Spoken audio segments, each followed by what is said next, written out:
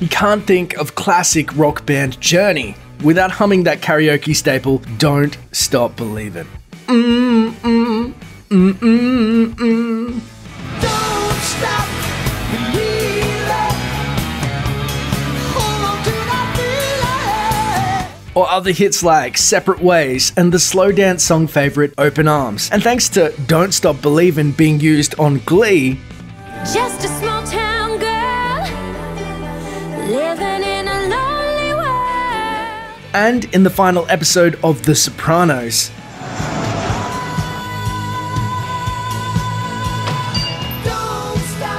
And how can we not mention the genius that is Rock Sugar? She took a midnight train going everywhere.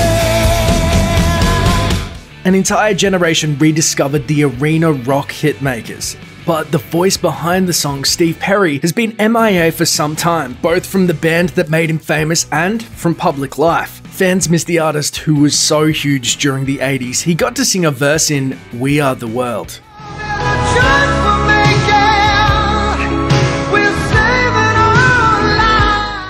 So, whatever happened to the singer who helped Journey hit the high notes? Let's find out.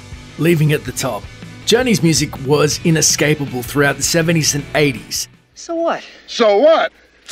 So let's dance!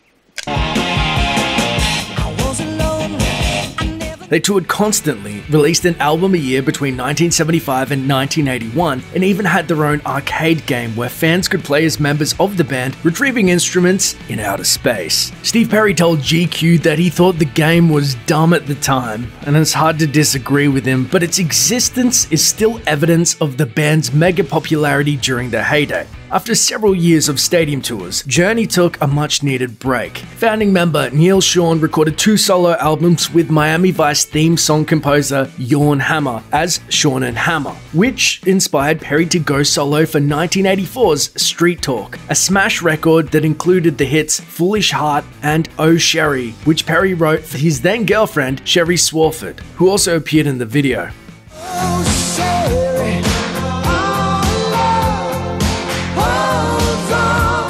But what started as a quick breather from Journey eventually became a long-term hiatus from music. Perry first left Journey in 1987 after the last date of the supporting tour for the album Raised on Radio, an album whose recording sessions were strained by Perry's intermittent attendance due to his mother's failing health and eventual death. After years of touring and recording albums, Perry was mentally done with the band.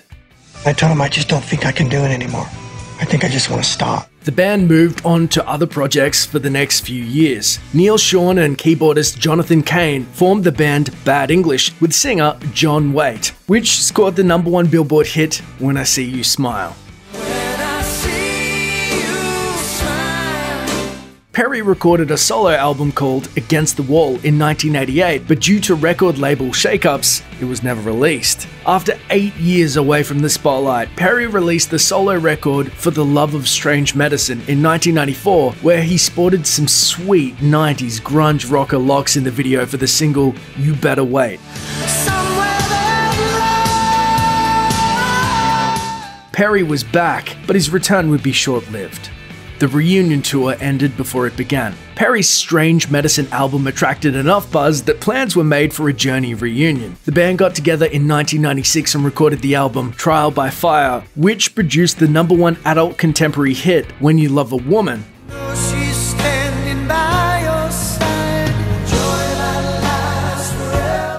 But before Journey could hit the road for a tour, Perry experienced a pain in his hip while hiking in Hawaii. All of a sudden I started having acute pain in my left side, and I didn't think I was going to make it off the mountain. Perry was diagnosed with degenerative bone disease and became unable to perform. Without Perry, there was no tour. And with no tour, the album quickly faded from the charts. Perry would put off getting hip surgery until 1998, but by then, the rest of the band were frustrated from waiting around for their lead singer and had moved on. Perry even received a phone call from the rest of the band advising him to go out and do whatever you want, but do not call it Journey.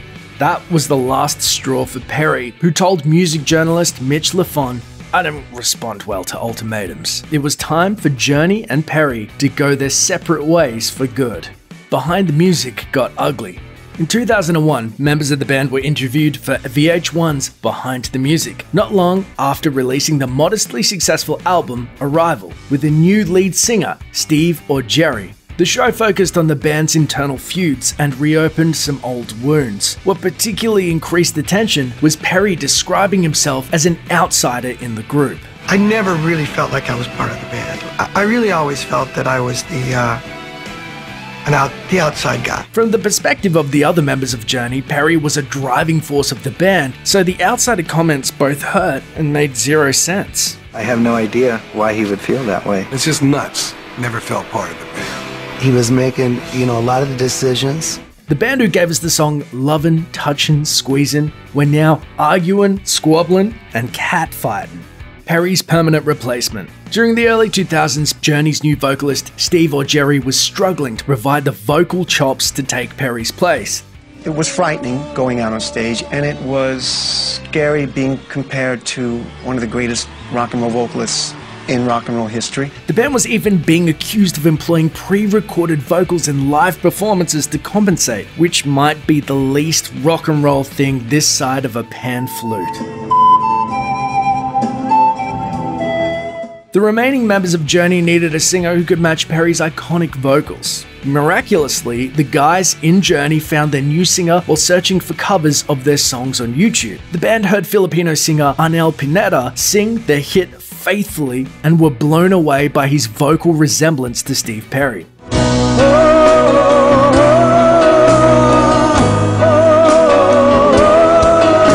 Living in poverty and paying his dues and bills. By performing with classic rock cover bands in Manila, Pineda sounded almost exactly like Perry, and so the band immediately tracked him down and hired him. Just a city boy, born on the South Detroit. Pineda, who was the subject of a 2012 documentary about his amazing journey, has been humble about the gig, saying he never expected to catch the attention of one of his favorite bands. And while he hasn't actually met Steve Perry, he insists that if he ever does, he'd be in line for an autograph like any fan. Perry told Glamour that he thinks Pineda is doing great and squashed reunion rumors in 2014 by telling Fan Asylum he's their lead singer and I wish him all the best. Which is probably how you'd react if your bandmates replaced you with a sound-alike. Cancer. In 2013, Steve Perry opened up on his blog about a tremendous loss he had suffered. While watching footage from the Lifetime TV special 5 about breast cancer survivors made by a friend and filmmaker Patty Jenkins, Perry was taken by Kelly Nash, a psychologist and cancer patient who made a cameo appearance in the special. Perry asked Jenkins to introduce him to Nash, and after a few email exchanges, the two met and instantly fell for each other. They dated for a year and a half, but Nash's cancer spread, ultimately claiming her life. Perry himself experienced a cancer scare in 2013, undergoing surgery to remove melanoma skin cancer. Both experiences have left him a more pensive and reflective man, which doesn't always jive with the wild rock star lifestyle. Vocal fears. The past few years have seen Perry poking his head out from his self-imposed exile. He's appeared at a few Major League Baseball games, and even performed some Journey songs with indie band Eels in 2014 at their concerts in St. Paul, Minnesota, and Los Angeles. Perry is a fan of the group and performed slowed-down versions of Open Arms, Faithfully, and more classic tunes.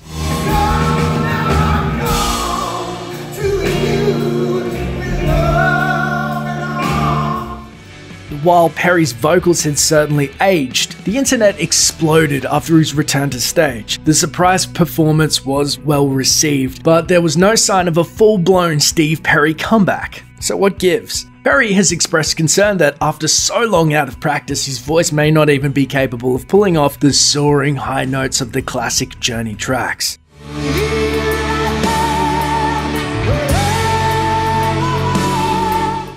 When a reporter from Glamour asked him in 2013 how his voice is doing these days, Steve said it's out of shape. Meanwhile, Perry has been increasingly hinting at the release of a new album, and the last time he released a solo album, it led to a Journey reunion. But while the other members of Journey have said they'd welcome Perry back, Neil Schon told Billboard that Perry will only speak to him through an attorney. Don't stop believing, Journey fans, but also don't hold your breath. Don't stop believing.